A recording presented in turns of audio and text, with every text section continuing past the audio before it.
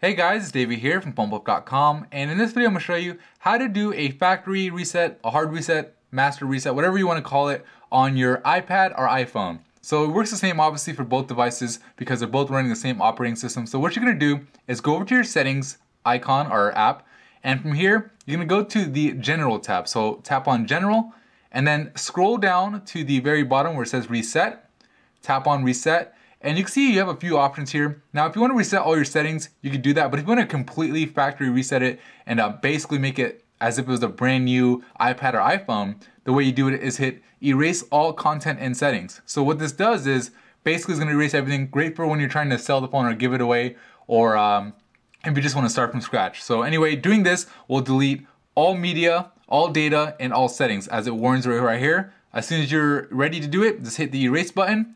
And then again, it's gonna ask you again if you want to do it because it's that serious, because it does wipe out absolutely everything. So hit erase, and as you can see, it is just doing a quick restart, and you're just gonna let this thing go through. It's gonna take a couple of minutes depending on which generation you have. Obviously, the faster processors go a little bit faster. This is the first gen iPad that I'm doing it on, so it is going a little bit slower. But anyway, just let it do its thing, and within a couple of minutes, it should be done. And that's pretty much it. Thank you for watching the video. It's David from phonebuff.com, and don't forget to visit phonebuff.com for more cell phone news, reviews, and how-tos. Thank you.